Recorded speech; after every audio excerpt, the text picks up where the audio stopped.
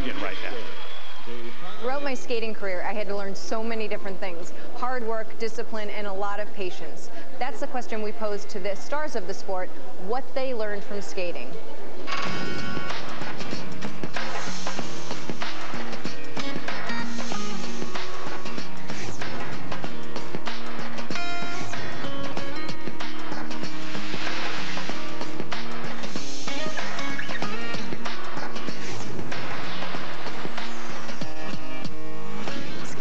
Taught me not to be afraid to test myself, to do something that maybe scares you a little bit.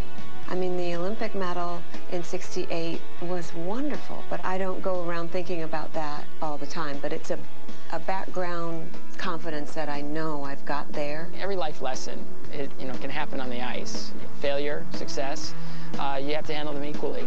You can't dismiss failure, nor can you revel in success. You've got to balance those out.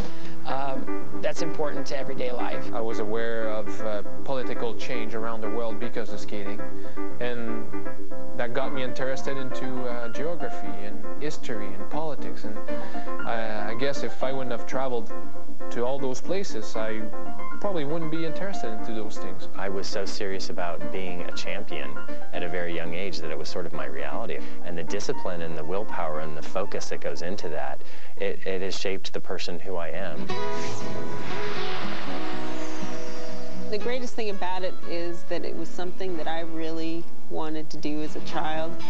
Now I'm, doing all this medicine and, blood, sweat, and tears and guts. And to think back and say, you know what, one time you were the best in the world at something, and nobody can ever take it away from you. Not the medals, not the results, not the money, but the way it opened my mind on the world, the different culture I touched, the different friends I made.